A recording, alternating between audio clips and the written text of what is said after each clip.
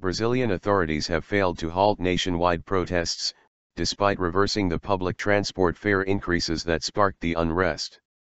Crowds blocked main roads in Sao Paulo and Brasilia, and protesters confronted police in Rio de Janeiro state shortly after the U-turn was announced. Earlier, there were clashes before Brazil's football team played Mexico in Fortaleza in the Confederations Cup. Protesters are angry at corruption and high spending on next year's World Cup. Activists say they have not changed their intention to hold the biggest demonstrations yet on Thursday.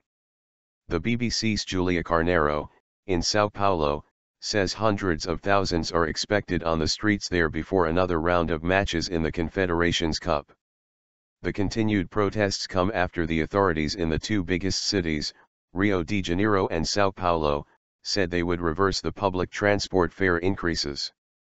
Sao Paulo Mayor Fernando Haddad said the reversal would be a big sacrifice and said other investments would have to be cut. Rio Mayor Eduardo Paes made a similar point, saying the lower transport prices would cost the city 500 reals, $225 million, £145 million, a year.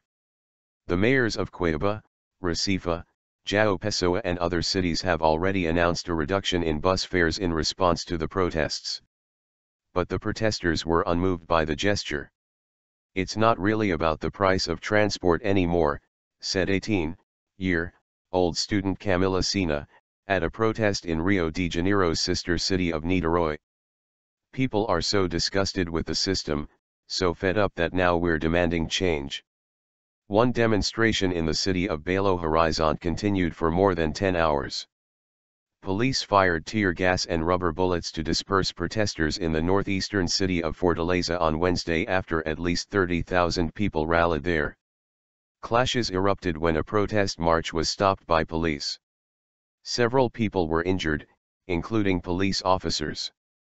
Access to the stadium was blocked for at least 30 minutes, but police later allowed people to get in ahead of the game, which started at 16 o'clock local time, 19 o'clock GMT. The BBC's Ben Smith in Fortaleza says that during the protests some demonstrators carried banners reading, "A teacher is worth more than Neymar," in a reference to Brazil's star footballer who played and scored against Mexico. Before the match, Neymar spoke in favor of the protesters, saying in a message on Facebook, "I'm Brazilian and I love my country. I have a family and friends who live in Brazil. For that reason, I want a Brazil which is more just, safer, healthier and more honest. The only way I can represent and defend Brazil is on the pitch, playing football. From now on, I will enter the field inspired by this movement." Football legend Pelé urged demonstrators to end the protests. "Let's forget all this commotion happening in Brazil, and let's remember how the Brazilian squad is our country and our blood," he said. The current unrest is the biggest since 1992, when people took to the streets to demand the impeachment of then-President Fernando Collor de Mello. Vice President Michel Temer cut short a visit to Israel and the Palestinian territories on Wednesday to return to Brazil.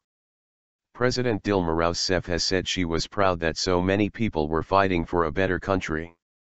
Many of the demonstrators have complained of the huge sums spent on construction for the World Cup and the 2016 Olympics, which will be hosted by Rio de Janeiro. The dilemma for the political leadership is how to answer so many different concerns among a vast group of people with momentum and social media on their side, correspondents say.